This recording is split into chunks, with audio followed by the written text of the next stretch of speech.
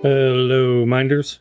Welcome back to the Mind of Watercolor. Well, I got a simple one for you today. Kind of a review, probably more of a first impressions look. Derwent has been coming out lately with all these cool pan sets. And I'm making it sound like it's brand new. They're actually not brand new. They've probably been out a couple years. I don't know exactly. And there's some fascinating ones out there. They have an ink tints. They have a new mixed media one, at least new to me. They have a regular watercolor pan set. They have a metallics one. So they've really kind of been putting some effort and thought into providing these pan sets for different applications. These were two, though, that really interested me. And I have them sitting here with these pencils because they're related. Now, the only product here I've done a review on is this, the Graphitint set.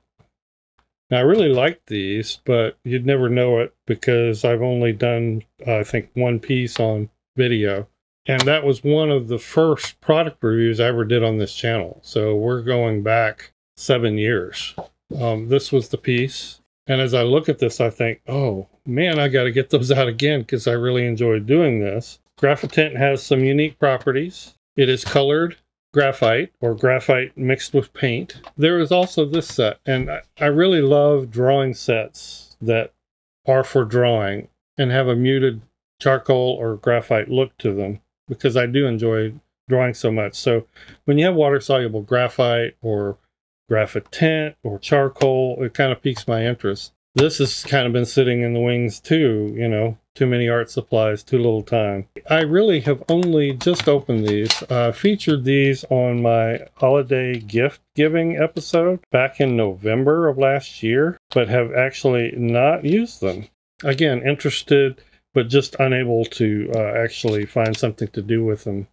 Now, these here, the Graphitint 24 set, this is their full range.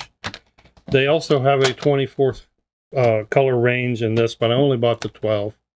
A lot of the colors seem redundant, and truthfully, it's true of this too.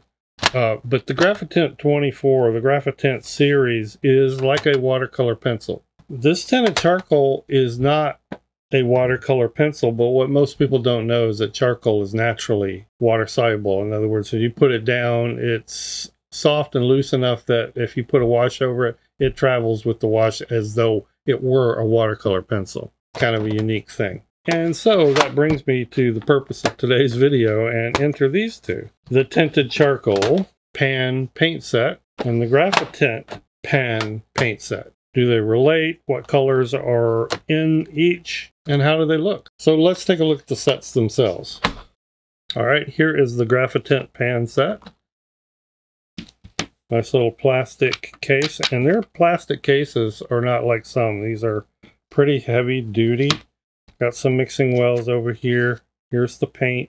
As you look at it, it's really hard to tell the colors. They have put this in there. And I have found these, and I can go ahead and tell you up front, to be a little inaccurate. If you're interested in this or the pencils, you need to make your own swatch chart. The pencils were literally horrible at identifying the color. For example, this color right here, Sage, it looks like a brown, kind of a Van Dyke brown or a burnt umber, really more of a yellow ochre. We'll look at some swatches in a minute. So that's all I have to say about that. You will, if you want a set of these or this, you will want to make your own swatch chart. Let's look at the colors in this set. Now, these were the pencils. I swatched those out not too long ago, all 24 of them. And what I did is I went through and I asterisked the colors in the pencil set that are also in the pan set. All right, let's look at my swatches and their swatches. So autumn brown, that's pretty close. This was russet. The reason I crossed it out and put cool brown is I think they mislabeled it because that was the color. And when I compare that to the pencil, that's what it was. It was cool brown. So I don't know what's going on there, but that was not russet. In general, these tend to be more vibrant than what they actually swatch out to be. So meadow green, green gray, slate green. Again, you can see that sort of grayish graphite green, a little bit more intense there. Ocean blue, steel blue, which, I don't know. That's pretty close, I guess. They have a really dark here. Dark indigo, very vibrant here, not so much. Aubergine, which is slightly more purple, and then juniper. I would have thought juniper would have been sort of a blue-green, but they have it as a violet. Much less intense in reality. Port, which is more of a wine color, that makes sense, and graphite gray. Now, all of these colors were in the set, with the exception of graphite gray, and I say that only by name because the pencil set had a warm gray that's almost identical. So it's kind of weird. It's like they can't make up their mind how to name these things, and you're going to see that even more so in the charcoal. What I thought of these, though, I thought it was really neat. There was some granulation. I love the grade looks. I think that's just really cool. But I'm excited to figure out some sketches or what I can do with these. And this is a nice little set carrying into the field. And I think that may probably be their intent. I don't know if they're necessarily saying, you know, use these with these or use these in conjunction with these. Although one of the reasons for me doing this review was because I had that very question. Is there any advantage to that, and what would be the benefits? All right, before we do any tests, let's look at the other one. Oh, and by the way, in the set also comes a water brush. Kind of a neat little water brush, and it's very different than their other set of water brushes, which I have. Nice little compact. So they're obviously thinking in terms of a sketch set. A portable sketch set. This is what their other Derwent water brush looks like. Just a little longer, holds a lot more water. Yeah, so that's cool. This does not fit in the slot here if you put it together. So if you are interested in keeping this set, you fill this with water. Make sure you keep this little stopper, because then you can separate the set and keep it in the pan. All right, on to the tinted charcoal. Now this was totally new for me. I've used charcoal, but I've never used tinted charcoal. I've used Faber-Castell's pastel pencils, which would be a similar consistency. So I'm anxious to try something with these. Same neat little set. It also came with a water brush. I've already taken that water brush out and filled it. Nice little compact dealie. You can almost tell no color by looking at the pans themselves. Really, to be honest, their swatch thing was even less helpful, and I felt like it was pretty inaccurate compared to even the Graphitint. I'll put this over a white background. Here are their swatches, and here are my swatches. One of the things you'll notice right away is this is a more grayer, dingier, dirtier look than the Graphitint. That's probably owing to the fact that there is charcoal in there, which is softer and darker than graphite. What happened to your face? It's filthy. It is? Yes. And I expected that. That's pretty cool.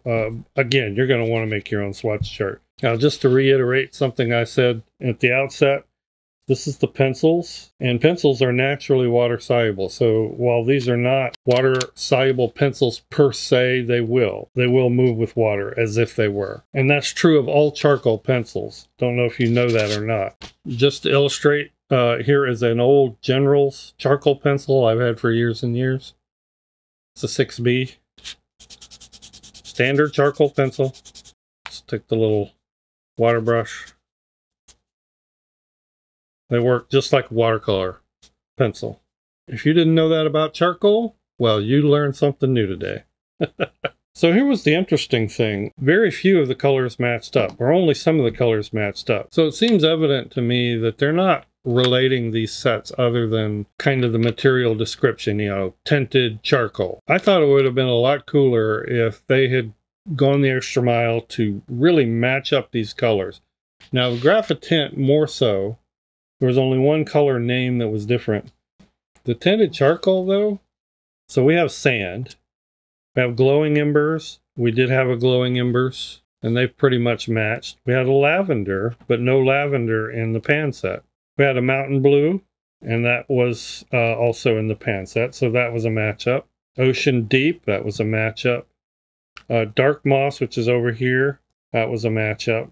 Driftwood, that was a matchup. Peat was in the pencils, but not in this set. Natural, that was a matchup. Dark, which is just black. Burnt Embers was in the pan set, but not in the pencils. At least not in the 12 pencil set. Green Moss was not in the pan set. And Forest Pine in the pan set was not in the pencils. Anyway, all that just to say, they're not caring too much about the naming convention, apparently.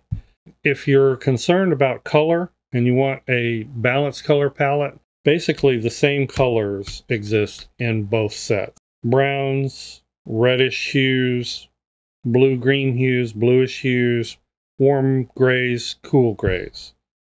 You'll find that in both sets, but they're not going to match up in terms of color, which is just a little weird, okay? Again, I don't know that you would ever want to utilize the two of these in conjunction with one another, but the possibility, I think, exists and should exist. But I love the idea, and just the pan was alone as a set. I like them for the same reason I like the Graphitint.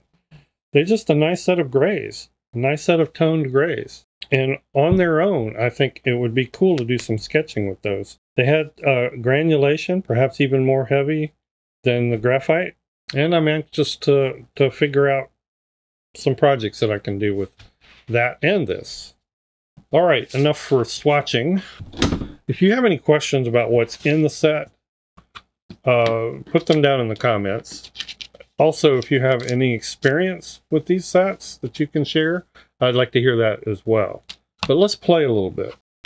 I always think of, even if they're water soluble, I always think of pencils as drawing instruments. You're probably saying to that, yeah, Steve, that's what a pencil is.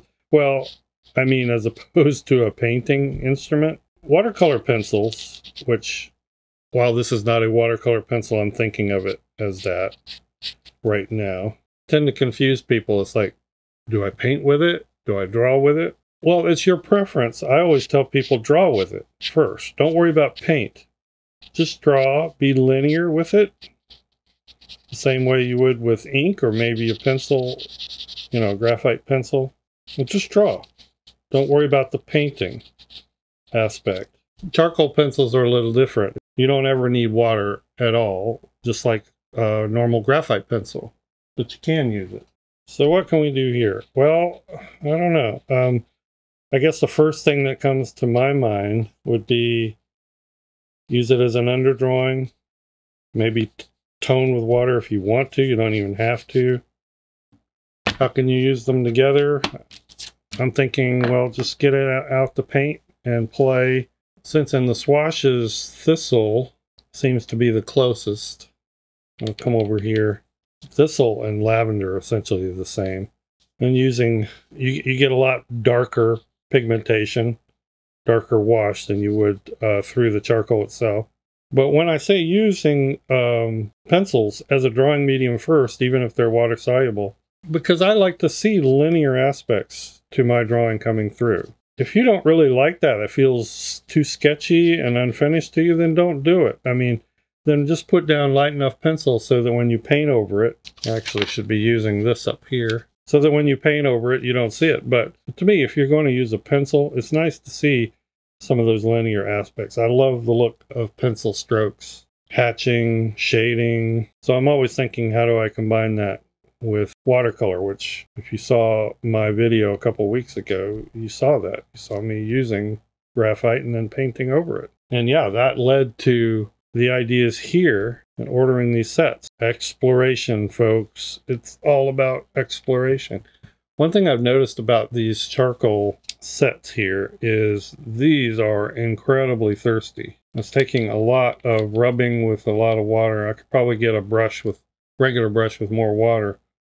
But I mean, this pan dries out almost instantly. It's just, okay, all very impromptu, obviously. But that's what I would do with it. That's probably the avenues I'll continue to explore, is drawing with the charcoal and then coming back and painting over it, allowing some of that charcoal to show. You can combine colors. I personally like the monochromatic possibilities, you know, drawing with one color or maybe two colors, maybe a warm and a cool. Come back afterwards, just like you would with ink pen, you know, line and wash ink pen. Add some more line work. Explore, discover. Nice, this probably make a nice thumbnailing medium too for some landscapes that you want to do. Definitely want to take this into the field and try it. You can go back in here and add this pan color maybe to some dry line, and your paint will be there, and it will also loosen up that charcoal. I'm not going to do a lot of painting or drawing tests with Graphitint. As I mentioned, I will put a link to this video and you can go watch this. This was all done with Graphitint. It's a little more watercolor pencil like. I just want to stress that. If you go watch that video, you'll find this was the black, and the most it turns out to be is a gray, a darker gray. Can you use the two together? So here's a Graphitint pencil. Most likely you're going to gravitate to one or the other, charcoal or tinted graphite. And I think that's natural, and that makes a lot of sense. You don't have to figure out a way to combine all of these. I'm just doing this for curiosity's sake. And my philosophy in reviews has always been, maybe I'm showing you something that you don't want. For instance, if you're looking at the tinted charcoal, either the pencils or the pan, maybe now you're saying, yeah, I can pass on that one. That's what I'm here for, folks. But I just love playing with these things, and I have created a nice little messy, ugly tree. But it's always valuable to experiment and explore. All right, folks. Hope that helps you. If you've been interested in either of these sets. Again, if you have any questions, please ask them in the comments. I'll see if I can answer them. If you have any experience, painting experience, actually painting with these, also share that with us and let us know what you thought of them. But hopefully that gave you a better idea what they're about and how they sort of distantly relate to the pencil sets. Thanks for watching, everybody. I really appreciate it. And thank you so much, patrons, for your support of this channel. We'll see everybody in the next video. Bye-bye.